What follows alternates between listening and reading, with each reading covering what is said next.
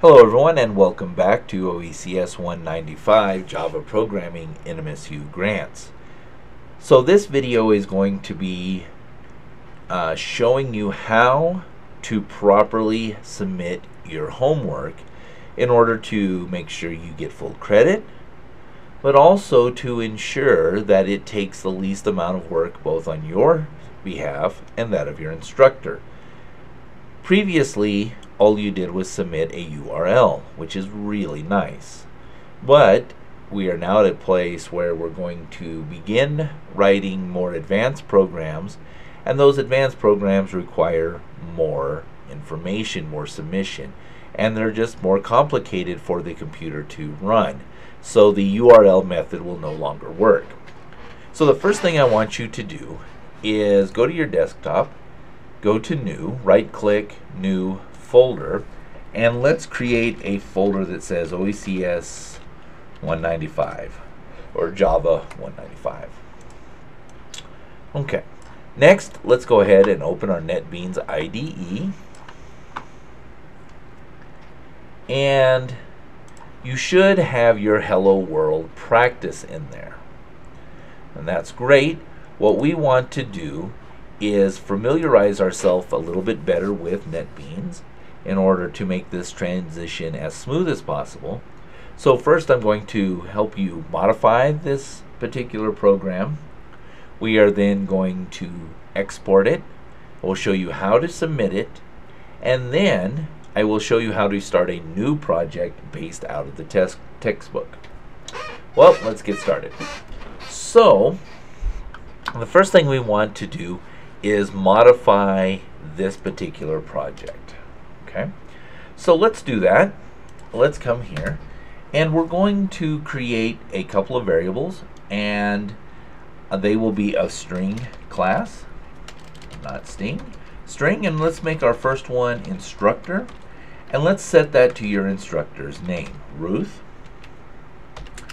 Next, let's create another string, and this will be name, and we will set that to equal your first name. So don't use mine, use yours.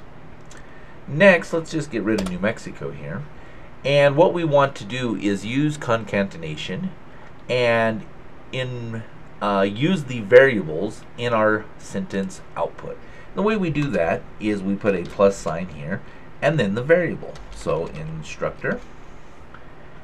And what will happen is when it reaches this line, it should say hello, Ruth. Make sure you pay attention to the space in between here, otherwise they will just be smashed up together. Alright, let's go ahead and put another line here. So it's system.out.println or ln, and put my Netbeans is working great. And now let's go ahead and go down one more line. Again, we're going to do a print out.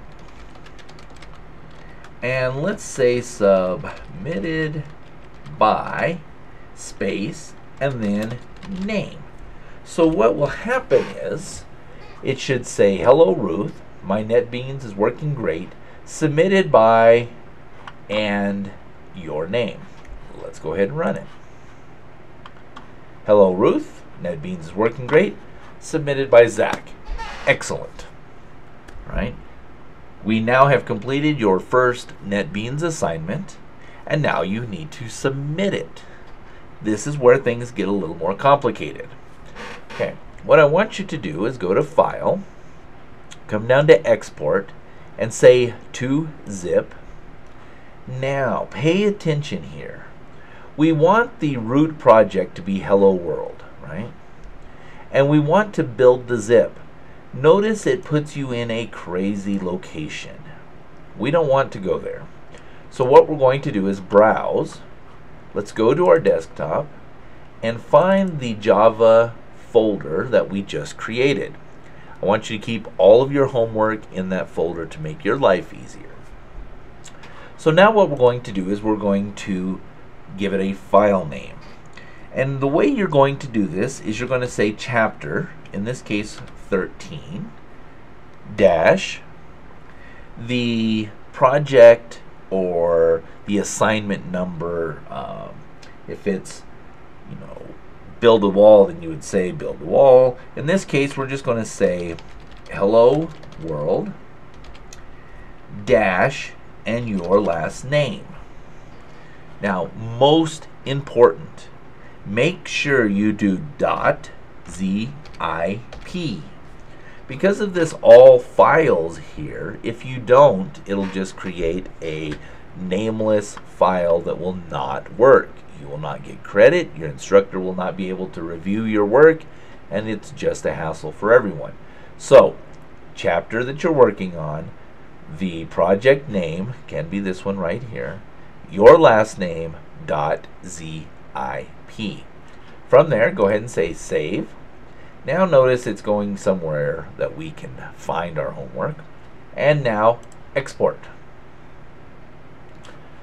And depending on which zipping software you use, you'll see a different icon pop up. But if we go into here, we see Chapter 13, Hello World Smith.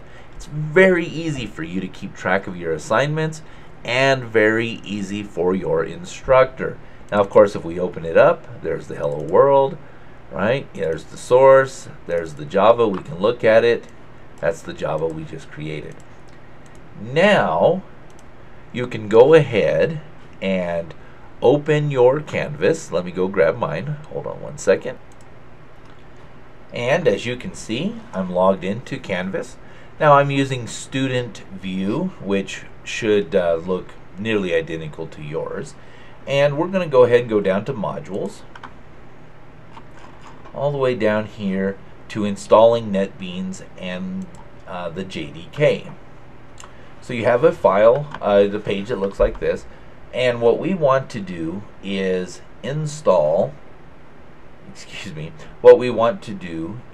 submit the assignment proving the installation we just completed, that we have installed Netbeans properly. So we'll click on submit, and here we will go to choose file, to our desktop where we have the OECS. We will connect that and submit. Now it may take it a minute because it's kind of a large file. Voila, you're done. Now, one really good habit is to always click away and then go back to it and make sure that it says submission details, and make sure it has this zip at the end. Congratulations, you have completed your first Netbeans IDE Java program submission. Now, you're going to get 100 points on that, pending you did everything that we did in the video. You are good to go. Now, let's look at how we start a new project. And for that, I'm going to minimize this and open here again. And what I want to do is go ahead and close this project. Now, if we look at our textbook, in hour 13, building a simple user interface, and we go to page 193, we're going to work through that real quick. Okay. And so what we're going to do is we want to come here or to file, and we want to create a new project. We want that to be a Java project. So we hit next. We're going to name it, and this time we're going to call it Saluton Frame. Okay. And look at where it's storing everything. Project location. We want to change this. We want to go to Browse, to our desktop, to our Java file, and now we will create that new project. There it is. Whew. Look at all that stuff that just happened. Beautiful, right? Now, we no longer need this. Obviously, that's from our old program. But we're looking at our new one. And we have all of this header information. We don't need that. Go ahead and delete that. And this package information is related to this package right here. So we have our project, our source file, our package, and then our Java file. That's why you have to zip the whole thing up in order for your instructor to be able to import it and make sure that it's working properly. Now, we will leave this here, but let's get rid of the extra space. We don't need that extra space in there. And we can go ahead and delete that. We don't need that for the time being, nor do we need that. Now, if we run it, build is successful, but nothing happened. Well, of course not. We didn't have anything in here that's going to work. But let's go ahead and get started with this.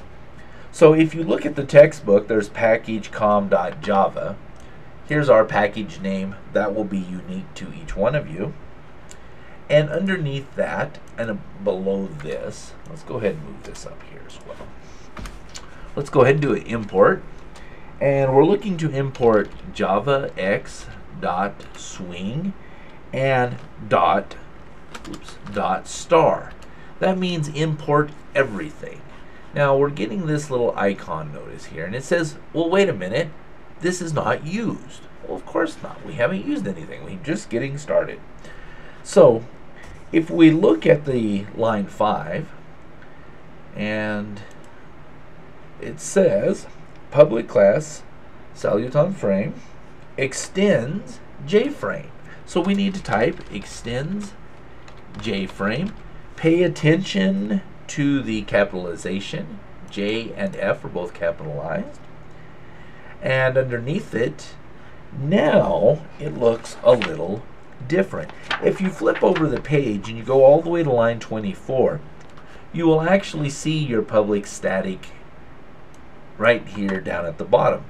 It's standard programming, Java programming convention to have your main class at the very bottom of the page.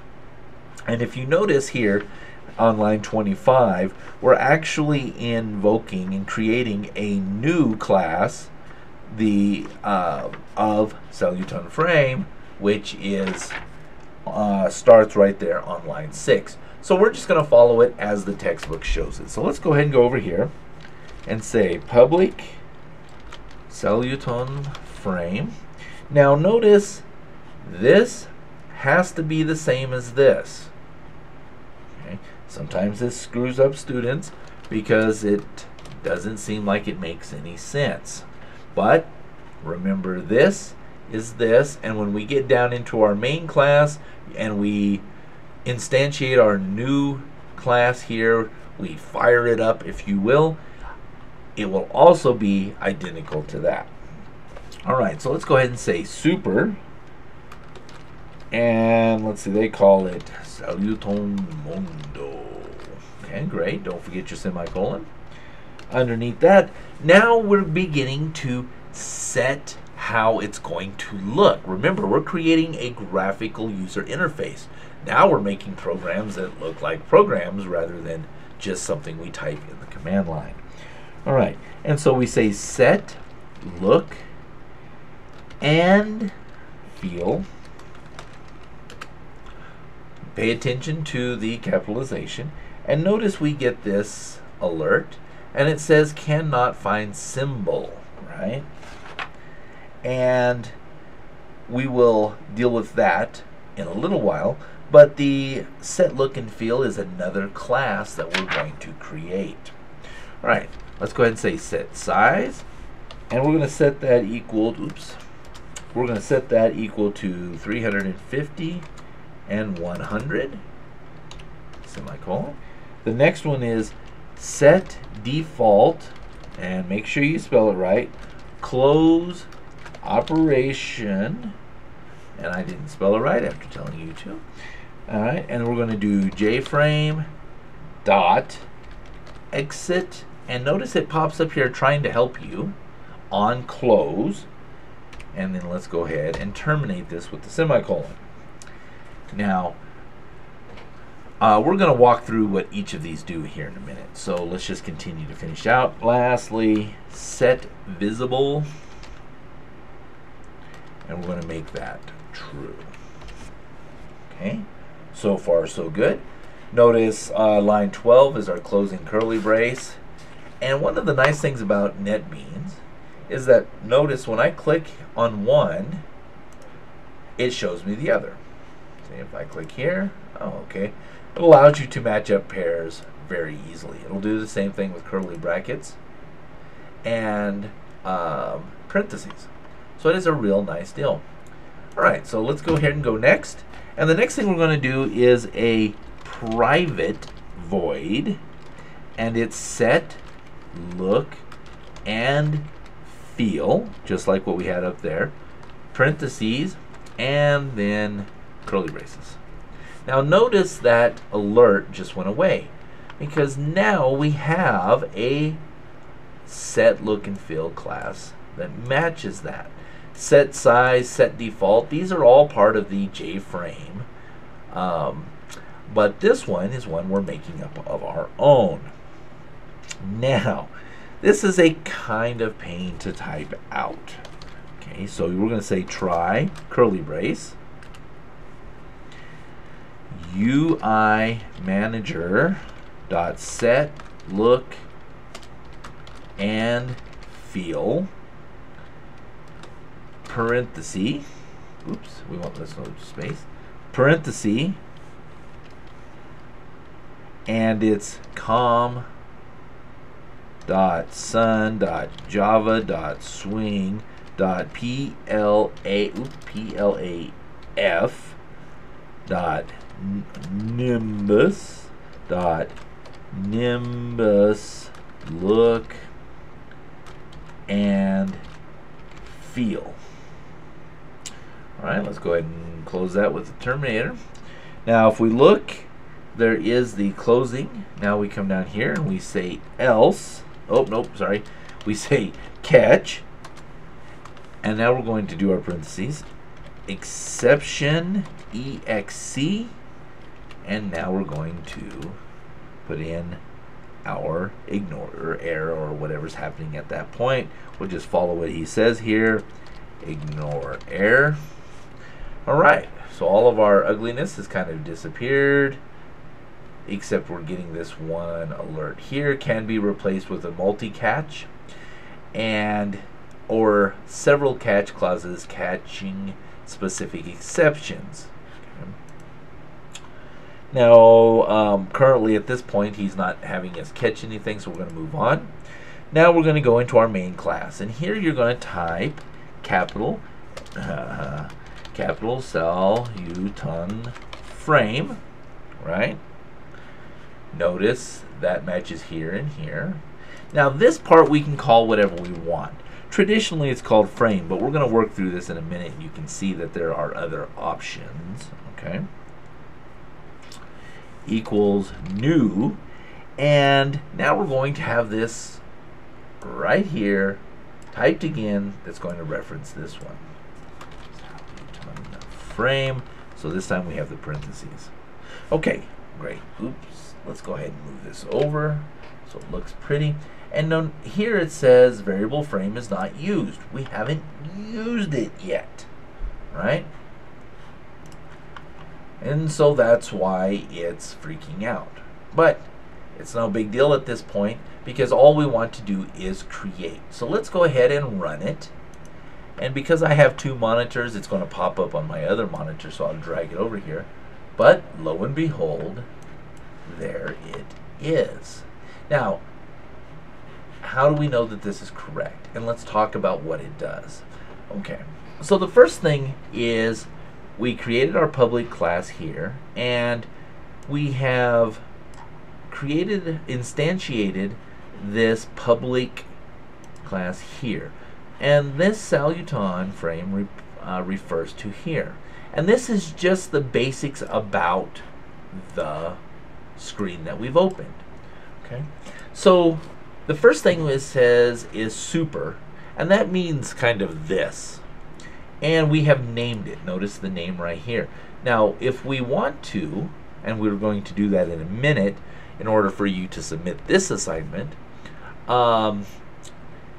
you can make changes. Actually, this you do not have to submit but you will do it in the future. Okay, so this one is a practice to show you how everything will work. Now you will have other assignments attached, and you will do that by submitting multiple. Let's just look at that real quick. So where we went through here and we just did one, actually you would do an add file for all of the submissions that you have to turn in for this assignment. Okay, so even though in the video I showed just one, there will actually be multiples. Okay, set size. So what do you think that does? Well, that sets the size, and we're going to change that in a minute. Now this set default operation, set default close operation, exit on close. What that means is if you hit the red X, it actually closes the program. Otherwise, it's still floating around, you just don't see it. And finally, we have this set visible to true. We want to see it. It means make it visible. All right. Now this is a set look and feel class, and it uses the UI manager right here. And you can find this on the Java website, but that is what gives it the particular look that we're using. First, let's change the name a little bit. Let's say, and then let's go ahead and repeat hello world in the same style. So that will be our new title.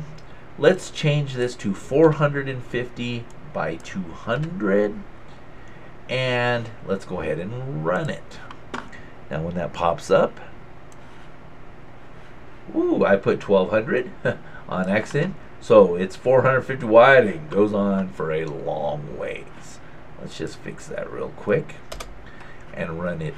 And now let's close that. Notice it closes. Let's run it again. And oops, I accidentally closed it on accident. There it is. And there it is. And there's our hello world. So as you can see, we are now building applications that you can be proud of and that look like the applications that you're used to. Okay, so again, let's look at how you will save this. So let's close that. When you're done, you will go to File, Export to Zip. You're going to change this bottom line right here. You're going to go find your Java file. And notice our project file is listed right here. But what we want is to ensure that it's correct for our assignment. So we say chapter 13 dash salutone frame dash your last name dot zip. Do not forget the zip. We'll save it. Now it's correct. Let's export it. Notice it pops up automatically to let me know. But when we come in here, now we have chapter 13, the salutone frame, and I misspelled it, and hello world right here. Let's just correct that. We don't want to submit it improperly. There we go. And here is our original project. See, if we click on that, that's the original project. But here is the zipped file that you will submit to your instructor.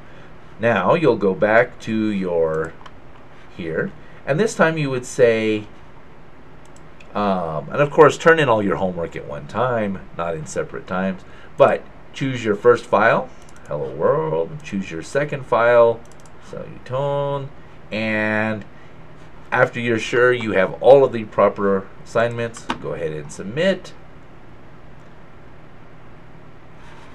Voila!